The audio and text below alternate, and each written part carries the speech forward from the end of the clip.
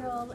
Could you please introduce yourself? Of course. My name is Roel Van Rijsewijk. I'm a partner with Deloitte in the Netherlands, in Amsterdam, and there I lead our cyber team. And today there is a conference in Deloitte. So could you please explain what we have learned today in this conference? What I talked about is the cyber briefing, which is a report that Deloitte brought out, and it's basically looking at the different industries, different sectors.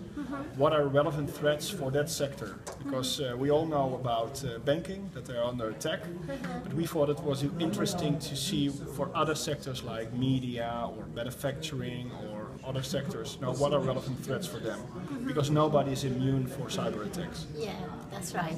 Could you please talk about the main dangers today in cyber world? Yeah, I think everybody who is connected, let's say that every company and every organization is completely dependent on technology, or the other way around. If the technology fails, then your organization fails. And that technology is getting more open and connected, so getting more vulnerable for cyber attacks. And also the threats are increasing. Cybercrime is professionalizing, there's increase in other factors and motivations. So 100% security is basically impossible. And the biggest dangers are the dangers of tomorrow. Because it's a threat which is based on an intelligent actor, which is a hacker. And a hacker evolves and adapts. So you can understand the threats of today, but not necessarily the threats of tomorrow. And I think that's the biggest challenge we have in cyber.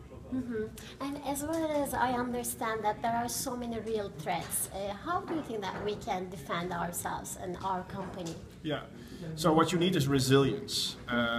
As I said, you can't prevent a virus from getting in, a piece of malware from entering your systems. But then it's not only about prevention, it's also about detecting it timely and then responding adequately. So that's a little bit different than security. And security is about having your assets behind a wall which is thick and high, and behind that you're safe. What you need is a very dynamic, proactive defense.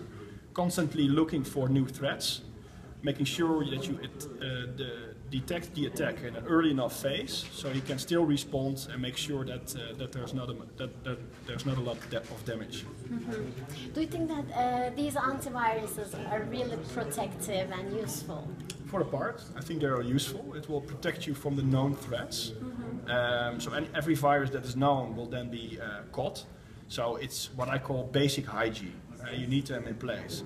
But obviously it will not protect you from a new type of virus, a new type of malware, and it will definitely not protect you against what we call an advanced persistent threat, which is a group of hackers, professional hackers that are targeting you. So yes, it's useful, but it's just a start.